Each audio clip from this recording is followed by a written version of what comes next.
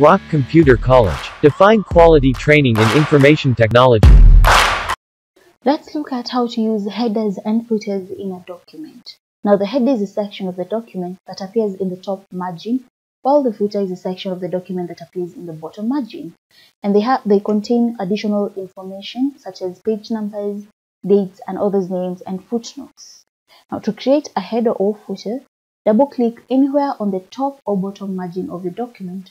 So in my example, I'll double-click at the top, and then it will appear, the header or footer will open, and a design tab will appear on the right side of the ribbon, so you can see it.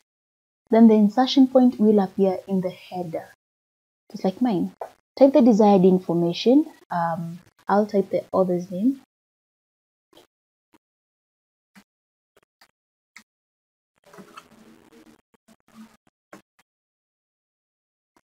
Then once you're finished, click on close header and footer to close. And as you can see, I've created a header in my document. So that's how you create a header or a footer. Now you can also insert a preset header or footer. So then again, select the insert tab. So let's undo this and look at how you can insert a preset header or footer. So I'll undo this. Now select the insert tab. Then go to the header or footer command. So I'll click on header, then choose the header that I want to work with. I'll choose this one. As you can see, it's a preset header. Now I can type in whatever I want. The title will be, let's call it computer.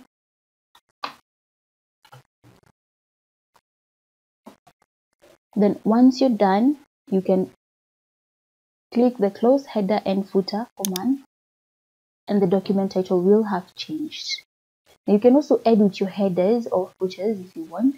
So we have the design tab options. Now if you click on your header, we have these options over here, and you can use them to modify your header or your footer. Now you can insert the date or time into a header or footer by clicking on the date and time option. Then coming here and choosing the format that you want to work with. So I'll go back.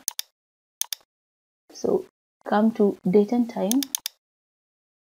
So place the cursor point wherever you want your date and time to appear. Then click on the date and time command. Choose the desired format. Then click OK. And if you want your date to update automatically, like whenever you open that document, you want it to update, you can check this box. Then click OK. And then your date and time will be entered at the top of the header. So that's how you enter date and time into a header or a footer if you wish to put your date in a footer.